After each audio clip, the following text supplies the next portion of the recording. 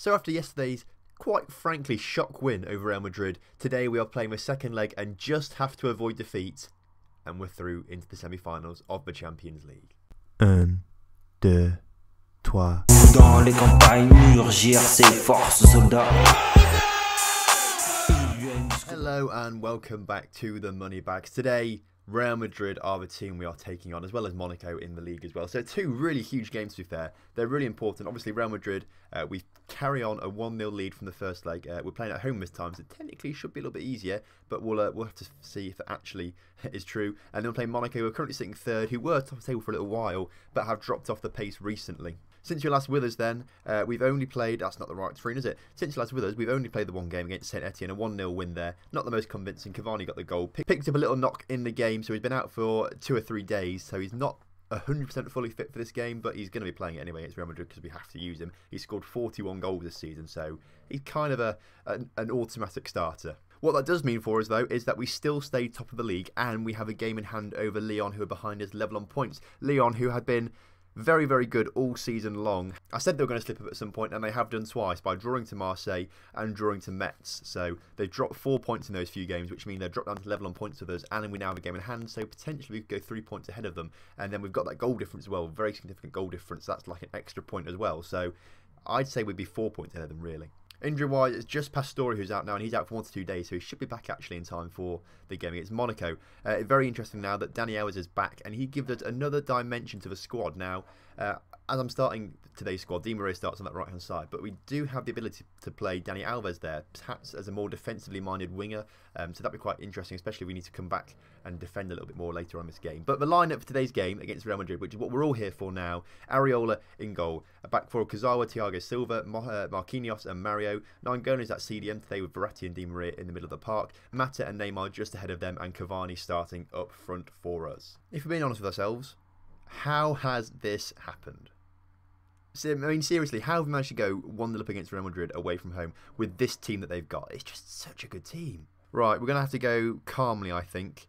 The media have given you a lot of credit recently, put on a worthy display, and it's given some confidence and motivated some players on the pitch. 2 of them, which is better than none, I suppose, but, you know, we're getting there with the team talks, we're getting there. And we're underway here at our stadium, the Parc de France. I mean, I'm going to say, is it Parc de Princess or is it Stade de France? I'm sure it's Parc de Princess. I've not really looked recently. I can't say, you know, I know it off by heart, but I'm sure it's one of those two.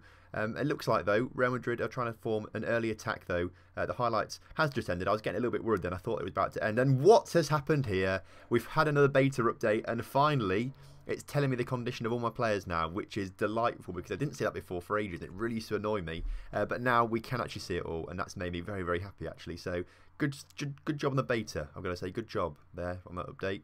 We've now got a highlight now. It's Cavani on the ball through to Verratti. Verratti to Kazawa. Kazavana loses possession overall. I've sort of got my names mixed up there, but Benzema coming forward now. Skips past his man. Don't do this to me. Puts it across to Ronaldo. Ronaldo hits the post. And already we are having to defend for our lives, I think, in this game. It's a tough one. Real Madrid are a better side than us, the hands down. Honestly, they are. I know we've got Cavani, we've got Neymar, we've got Di Maria, we've got like Mbappe, but they just aren't Ronaldo or Bale. I mean, I reckon Cavani's better than Benzema, but I'm not convinced by the rest of the side, really. They've now got a chance to put a cross in, and it's put in, it's gone right for a corner. And I do apologise for the snoring, if you can hear it. The dog. I'm still looking after this dog for a little bit. She's snoring away on the bed near me, so I'll try and get her to shut up in a minute. But Benzema through to Modric, Modric to Carvajal through, and Mario is there to clear it away. But we're not being great, are we? And apparently our passing is shocking, so we need to try and retain possession a little bit more. Cavani picks the ball up then, and he's coming for, hopefully, our first attack of the game, because we've not had a shot yet, as far as I'm aware. But we've lost possession now, but actually Matters gained it back. Di Maria on the ball. If we can just grab a goal, that makes it feel so much better, as Neymar puts it into middle, and Cavani is there to score. We're now 2-0 up on aggregate, 1-0 up in this game. Somehow, we are absolutely trouncing Real Madrid. Okay, trouncing is probably the wrong word to use there completely. We're not trouncing Real Madrid. We've been very lucky to beat them 1-0, and we're currently incredibly lucky to be 1-0 up against them now. So calm yourself down, Tom. I've gone for a classic, we need to stay focused. And usually this means that everyone loses focus completely. But we've gone for a risk for it and used it anyway. So fingers crossed now, fingers crossed. Hopefully this PSG side is more professional to know that we need to stay switched on and and that's something they will do because other teams I've managed just don't. Corner now for Real Madrid, plays short to Modric, and it's gone in the back of the net. Ronaldo with the goal. Now they've now got an away goal, which means if they get another one, it cancels out everything anyway. I mean, the away goal cancels it out anyway. It does mean that if they grab another one, it goes to extra time, then penalties, and so on and so forth. Right, let's make some changes then. Nainggolan looking tired. He's picked up a knock. Rabiot is going to have to come on for him, which isn't the best move in the world, if we're being honest with you there. I want to bring Kimpembe on as well, perhaps. I think that's something we do. Taking off for Marquinhos is looking nervous and not played too well. We'll do that as well. We'll also issue a shout to tighten up a little bit. Tighten up, boys, because as it stands, we are sitting on a knife edge here. And this knife edge could go away from our favour as Varane puts it into the top corner. Oh, they're winning on away goals as it stands right now. We have to go, not there to tactics. We have to go overload and fluid. Confirm those changes and just pray that we grab another goal now. Neymar's free kick then as far as Rabiot. Rabiot through to Thiago Silva, through to Verratti. Verratti through to Di Maria. Di Maria into Thiago Silva. And Thiago Silva, of all people, has popped up and managed to score a goal. The tactical changes we made were absolutely instant. Absolutely instant they changed there. And now we need to change back because I don't want to try and, concede a goal because that'd be rubbish, wouldn't it? But it's a highlight now, though. Let's just wait for this highlight. If they score a goal from this highlight, we have to stay where we are. If they don't, we drop down to counter. But Ronaldo's through. Ronaldo, Areola makes one of the best saves I've ever seen in my life. Now, let's drop down to counter and also down to flexible or, in fact, structured, I think. Drop down to structured. We may drop a few men back as well, I think, in these final few minutes because I want to try and save this. Right, there's 8 minutes left. I was about to make a change, but the highlight literally came on as I started talking, though. But Cavani has been put forward. Cavani's shot saved by Navas there, but we won the corner. We're going to make the changes now, tactical changes. We're going to bring Neymar back. We're going to bring Mata back. We're going to make Neymar a winger because he can sort of play like that. Can we bring Dani Alves on for Di Maria? And can he play as a defensive winger? He plays as a wide midfielder. We'll bring him on as a defensive winger on defend. Mata can sort of play as a central midfielder on automatic then. Verratti and Rabiot can stay as they are, and Cavani can stay as he is. They're all the changes we need to make. We just have to hold on. Verratti through to Cavani. Just hold on to possession. Don't lose it now. Mata's been put forward though. Mata has been fouled in the area and we have got a penalty. This is literally the biggest thing that has ever happened in this whole series. If we took this away, we've won it. I'm telling you now, we've won it. However, our luck with penalties in this beta has been awful. Has been positively awful. And it's not been awful now. Cavani has gone and scored it. We're 3-2 up now. 4-2 on aggregate. I can't see a way back in it to Real Madrid. I can't see them scoring 2 goals in the next 4 minutes. At all. Benzema on the ball now for Real Madrid. Puts it through towards Ronaldo. And Ronaldo has gone and scored. That is not...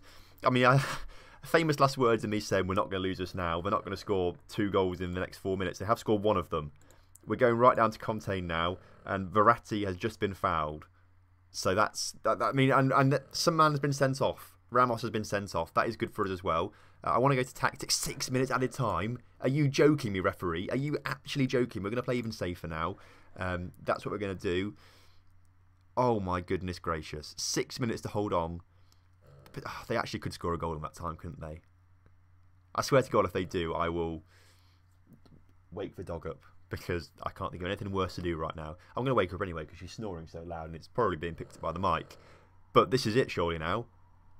96-20. Why is the referee not blown for a whistle yet? And he finally has. He's brought an end to proceedings. We've won 4-3 on aggregate. 3-all on the day. But we have actually done something quite incredible here by winning against Real Madrid and going into the semi-finals passionately. A nice victory. Well done, boys. That's not the most passionate thing to say right now, but I'm delighted with everyone and how they've played. So we've beaten Real Madrid. That is incredible. We've beaten Real Madrid. Seville have beaten Dortmund. Who else are left in this competition now? Barcelona and Man United. Yeah, I'm praying for Seville to be fair in the semi-finals, but if they just dispatch Dortmund that easily, maybe I shouldn't be praying for them. I may even give them 2 days after that. 2 days seems reasonable actually, considering what they've just achieved. Well, here we are. Champions League semi-final draw. Let's see who we've got. Seville versus Paris Saint Germain. That's the team I wanted, to be fair, so I'm happy with that. Barcelona take on Manchester United. That's an interesting draw, but I'm delighted actually that we've got Seville, because I think that is the easiest draw out of all of these possibly. So I hold myself in confidence. This is the most confident I feel about a knockout draw so far, and I guarantee it means we're going to lose it now, isn't it? It's just the way it is. So next episode then, we're going to play both games against Seville. We won't bother about Green Camp in the middle, but we'll play both games against Seville. Then we'll have probably the last league game of the season, because that'll be an interesting one. We have to do that. And then, of course, if we get to the final, there'll be a Champions League final as well. So that should take us through to Friday, actually. We'll have the weekend off because I need a little break. The trailer for the main Lincoln save will come out probably over the weekend then, and we'll start Lincoln on Monday. So that's kind of the plan then for the next week or so. So strap yourselves in. In what is perhaps the miracle of the season, Amiens, who are a miracle themselves being sixth, have beaten Lyon 2-0, which means we have 2 games in hand with Lyon, which means we could go 6 points ahead of them in the next episode. So, quite frankly, I'm very, very confident now in saying that we have won the league. Right then, this is the side that's going to be taking on Monaco today. We've gone back to the more traditional formation that we've been using, just because I want to try and get some different players into the squad, and this sort of suits him a little bit more. So Areola is at the back, Kazawa, Thiago Silva and Marquinhos alongside Dani Alves, who makes his return to the team now in his first full start for months and months and months now. Verratti comes into the side, although he's there actually originally, wasn't he? But Seri comes in instead of Nainggolan. Mbappe comes in instead of Di Maria. Mata stays there. Draxler comes in for Neymar, and Cavani is up front for us today, as per usual. Right, potentially could take us 3 points clear at the top of the table this game, so we need to make sure we capitalise on that and do the business today. As you can see, even a draw would actually be quite good for us. Even a draw would put us a point ahead of Lyon with a game in hand. So a draw today isn't detrimental. In fact, even a loss isn't detrimental, because we still have another game in hand on Lyon. They've played 33. We've only played 32 if you include this game. So it's still a good place to be at the moment, and I'm very happy that it's turned out like this, because at one point I was getting a bit worried that Lyon weren't going to slip up. But luckily for us, they've had 2 draws and a loss now in the last 4 games. Sabitzer coming forward though for Monaco now. An early attack for them 8 minutes into the game. Although their pass is a wayward one, and Verratti can clear it up towards Mata, who can put it towards Cavani. Was trying to build a little attack now, but Cavani's pass was awful there. Gave it away to Lamar, but Lamar's pass was equally as bad. And now we're on the attack once again. Dani Alves, his first major cross for a while, and he gets an assist 9 minutes back into his, I want to say debut, but it's not his debut, into his return, I suppose. If you don't include last game as well when he came on as a substitute. If we ignore that, this is his first start in ages, and he's just got an assist. So fantastic work by Dani Alves. Is he going to replace Mario? I don't know yet, because Mario is still very, very good. They're equally matched, to be fair. And Dani Alves not getting any younger, so I kind of do want to play Mario a little bit more, I think. Cavani on the ball, though, on the edge of the area. Loses it at the last second, though. And now Keita Baldi has a chance to run forward. Gets it off to Sabitzer, but Sabitzer gets tackled at the last second now. And Areola has a chance to show his distribution now, put it up towards Cavani, who wins it, but Mata doesn't win it. But we're still pinging it around the midfield. Mbappe now on the ball. Mbappe puts it in towards the middle, and Mata is there with the header of all things. I mean, I don't know how Juan Mata has just won a header against all his people, but he has. So, fantastic play, Mata. Well done. Seri's free kick now, lofted into the area, cleared away, but only as far as Thiago Silva, who plays it in towards Verratti. Verratti can't quite find a through ball through, but Monaco's clearance is rubbish because there's no one up there. They're all back in defence. Draxler puts it in, and Juan Mata is there to collect his second goal of the game. One of his, he must be well into double figures now. He must be around the 15 goal mark this season. He's been a fantastic signing for us. I'm so glad we got him. And he's been worth the money, every single penny of it, the 40 million or so we spent on him. He was absolutely fantastic. If you have a 40 million to spend on an attacking midfielder, highly recommend you get Juan Mata. Absolutely insane this season for me. A fantastic first half there. I'm absolutely delighted with the boys. We'll go passionately.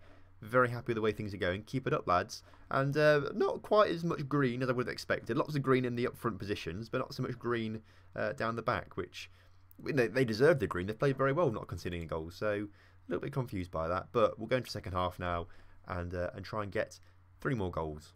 Keita Baldi, though, on the edge of the area, puts it in towards the middle, and Areola just collects there. Monaco had a very good chance to try and score from the right from the kickoff there. If Areola hadn't collected that, that would have been a certain goal for them, and his distribution was rubbish there. Thiago Silva, though, makes the tackle, and Cavani has not been able to run forward there. I assume he might have been offside. Actually, it does that quite a bit. You're about to go through and then it just stops for a free kick and doesn't tell you why, but usually it seems to be offside. Draxler on the ball now, through to Verratti. and to Mata, who's been the key player today. Kazawa, though, gets tackled and he's out of position massively now. Sabitzer has a chance to come forward now for Monaco. Monaco get the cross in, but it's a very, very poor one. Once again, Areola there easily collecting that ball. Really, really too easy for him. Cavani now can't quite win the header, but Keita Baldi is back on it, and Monaco coming forward against Sabitzer through to Tillemans. Keita Baldi back to Sabitzer, and that was a lovely work move by Monaco, to be fair. It's 3-1 now. Luckily, we did enough work in the first half to give us a secure standing in the second half, but that was a great move from Monaco. I mean, I've clicked on the wrong thing here, and now I'm on this screen, which actually looks pretty cool, to be fair. If I knew how to use it, I probably would use it, but it all looks a bit complicated for me right now, so I'm going to have to try and learn this off camera. But I know how to get to this now, so that's kind of cool. Maybe I just pressed analyze data by accident. That's how I came to that, and that's what happened. Right, a couple changes need to be made then coming into the end of this game now. We've got a couple tired players. Kazawa and Marquinhos both looking very tired. We want to save them both because they're great players. So we'll bring Yuri on, and we'll also bring on... I thought Kimpembe was on the bench. I thought I'd put him on there. But clearly I've not, so good work by me. Marquinhos is staying on the pitch for now.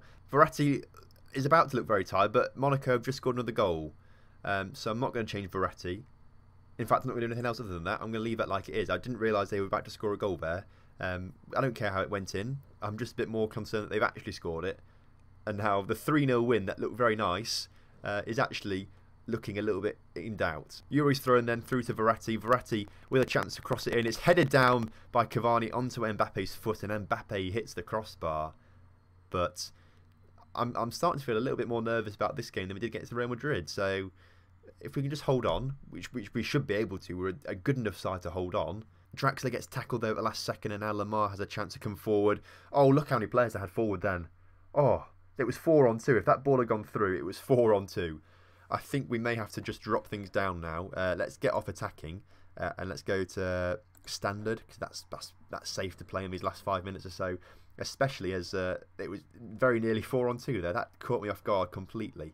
Well, Fabinho for Monaco just picked up his 23rd yellow card of the season. He's literally nearly got a yellow card a game as Mbappe puts it so close, but yet so far away wide of the post there.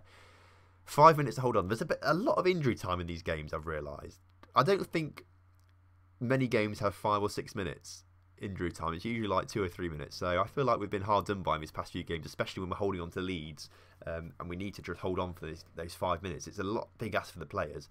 The ball's going out of play there, though, with only 2 seconds left. So surely the referee's going to blow the whistle as soon as it comes back into play. It doesn't even go into play. He's blown the whistle. We've won 3-2. A really, really crap second half, if we've been honest there. I'm going to say a real Jekyll and Hyde performance there. And Cavani looks stressed, apparently, but majority of the players did react quite well. So apart from Cavani, we'll take that as a win, I think. Well, what an episode that was then. We have now gone 3 points clear at the top table with a game in hand over Lyon as well. So expect us to extend that lead for next time out. And also, next episode we're going to be playing in the Champions League semi-final against Seville. So I'm dead excited for the next episode. Join me for tomorrow for that, because I'm going to go and play it now. So expect the episode tomorrow. Thank you very much for watching today's episode. If you've enjoyed it, make sure you drop a like on the video. Subscribe if you're new around here. And thank you very much for watching. I'll see you tomorrow. Il y a un muscle dans vos bras, égorgez vos fils, vos campagnes. Que veut cet ordre esclave de traite et de roi conjuré? Pour qui cet ignoble d'entrave c'est faire des longtemps préparés? Quoi des cohortes étrangères feraient la loi dans nos foyers?